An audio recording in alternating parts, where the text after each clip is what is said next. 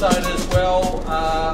Back here at the warehouse, and the mixing team are hard at work. I think they have mixed 11 tonne of barley stevia, some of which is standing behind me. It's an interesting time of year here in New Zealand. Currently the farmers are probably not growing, they're not harvesting much barley because it's high summer, and you tend not to grow barley in the high summer because it tends to go to seed. However, the guys are drawing down on the supplies and they are mixing ready for the next container load.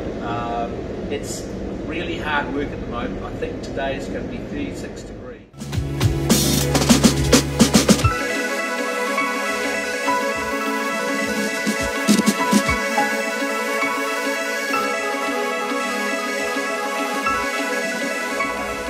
Hats off to Chris and Paul, champions of industry, doing a fantastic job mixing Sante Certified Organic Barley for you.